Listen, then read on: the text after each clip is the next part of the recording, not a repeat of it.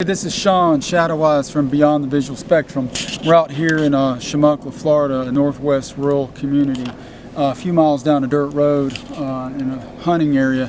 My family's got land out here. There are some tracks out here that are canine for sure, and you can see here, and there's a few smaller ones. It could be coyotes, but this one looks a little large. And there's been reports of coy wolves in the area or strange large coyotes. Now there's a deer hoof there, and there's a deer carcass over here we found.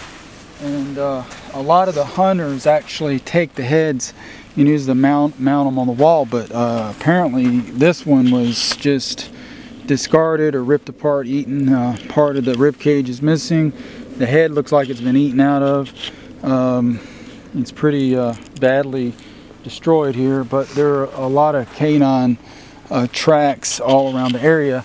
Actually, if you come over here, there's some other tracks. This one here looks like almost like a three-toed track, which could be a vulture or some sort of bird. But there's another leg over here. So there's a lot of deer tracks in the area.